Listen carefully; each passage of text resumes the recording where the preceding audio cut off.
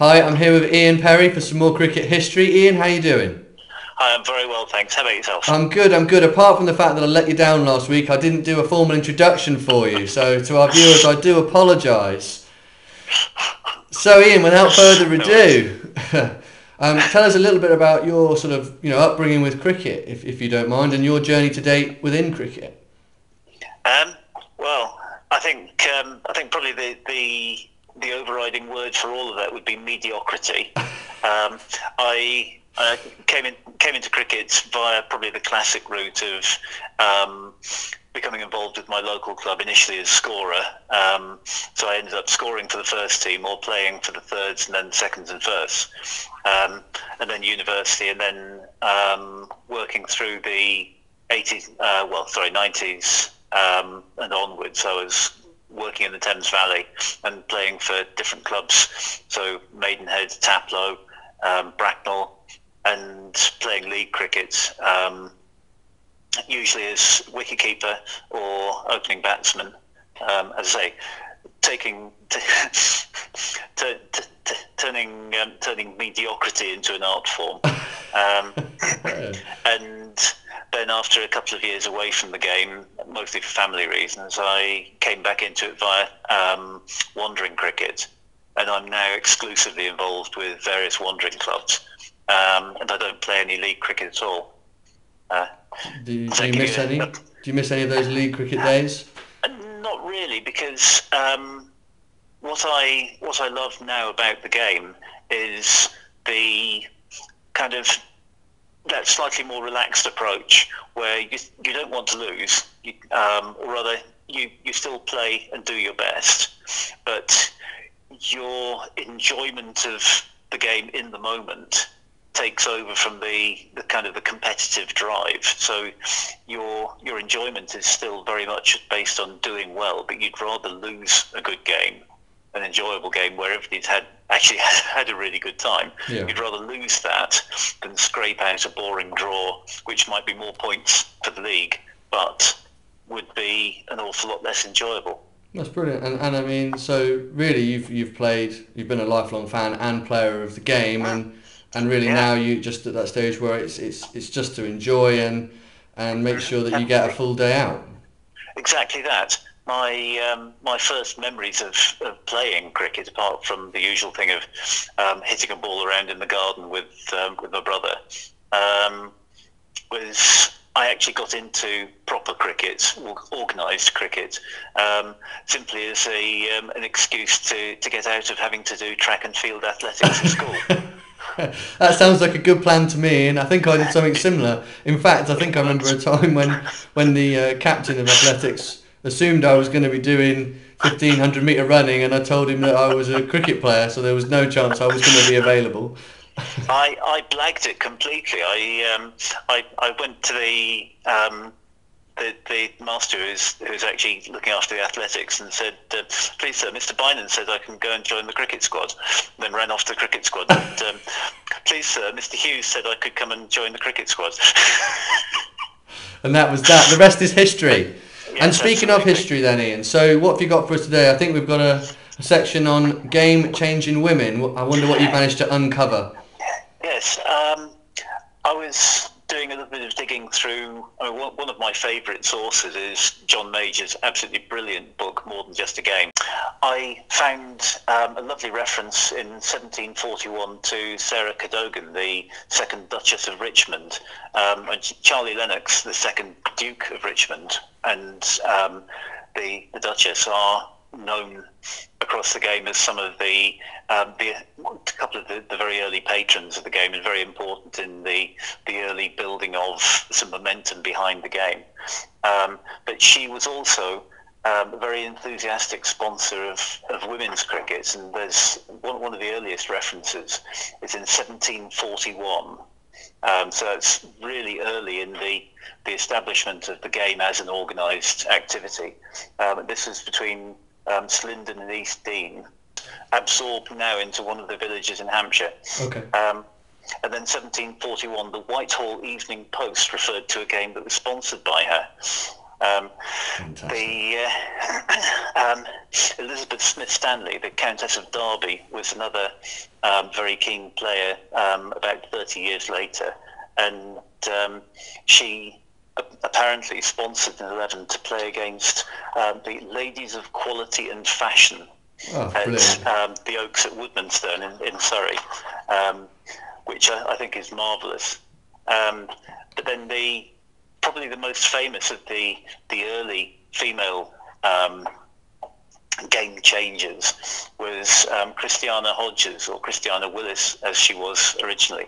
And she and her brother John are credited with being one of the more instrumental actors in bringing round arm bowling into the game. Apparently Tom Walker of the Hambledon Club had actually been the first purveyor of round arm bowling about 20 years before, but it kind of died out quite rapidly. Because I think because it was so radical, it was too radical for its time. And the story goes in around about the start of the 19th century that Christiana and John would actually use a barn as an impromptu net, and she would bowl to him, and apparently they trained the dog to field the ball. Oh, fantastic. What a great use of a dog, for those dog lovers out there. And that lovely line that Christiana, John and the dog could take on any 11 in England and probably... Love the problem with round arm bowling in those days, of course, because it was so radical, it was... and it gave the bowler such an advantage. It was deemed to be a little bit too much, and for about 25 to 30 years, there was something of a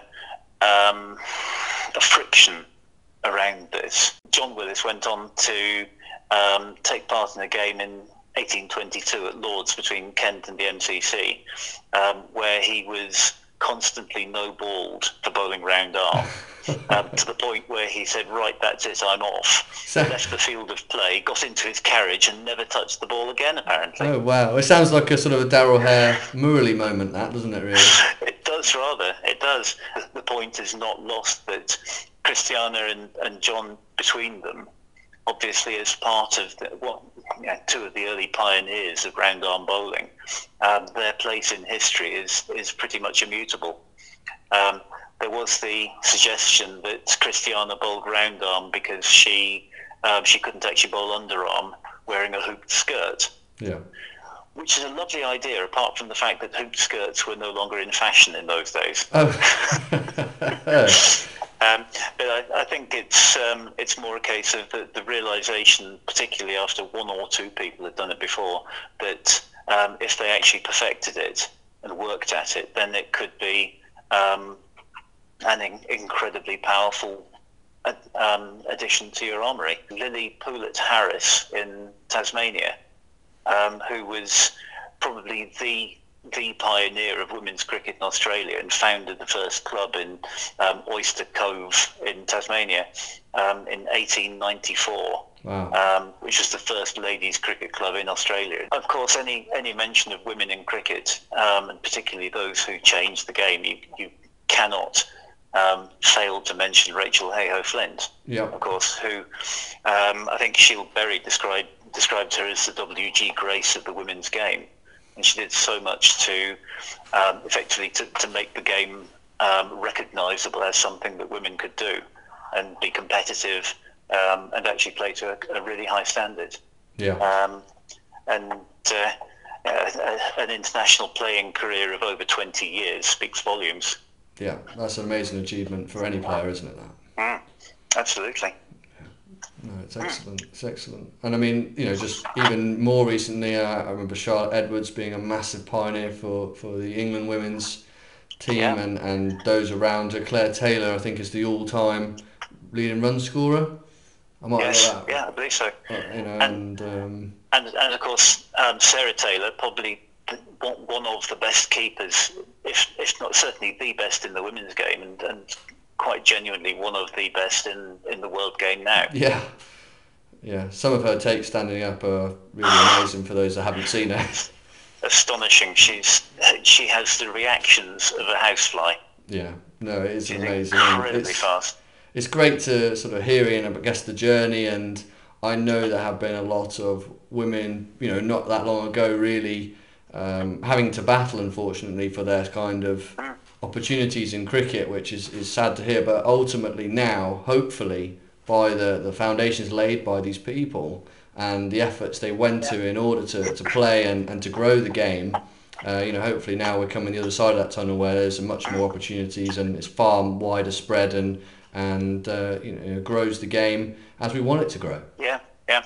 The thing that to me really stands out there is the roots of women's cricket are as buried as deep as the roots of men's cricket. Yeah, and it's a really interesting take. In fact, you've highlighted a couple that even I've never really considered just in this short passage now, and Yeah, I think it's a great opportunity, I suppose, and a great place to sort of leave this week's history podcast, because who knows what's coming to the future, and who knows what we'll be saying in another 20 years time around indeed. where the game has gone, especially for women, and it's thanks a lot to these women who changed the game, Yeah, hundreds of years ago.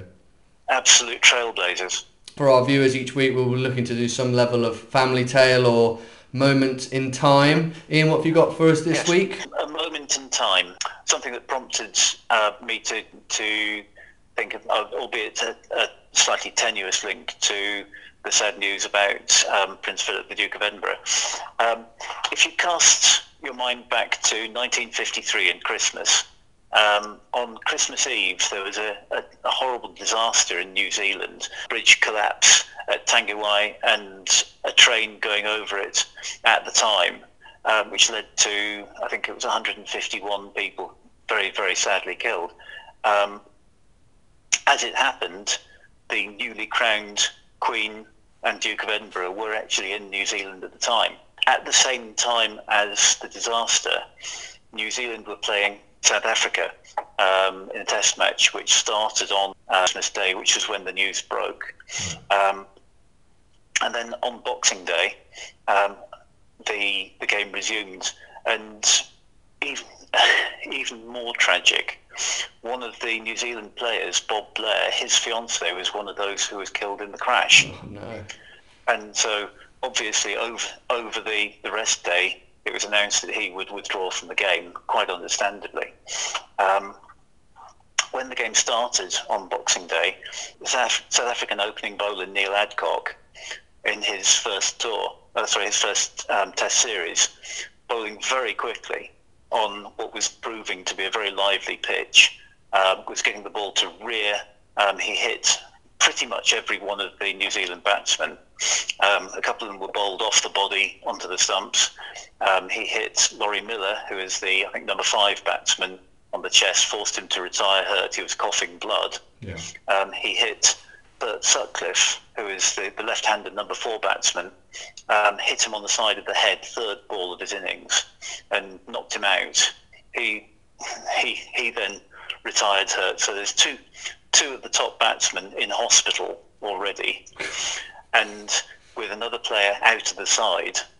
So the innings cascading into ruins.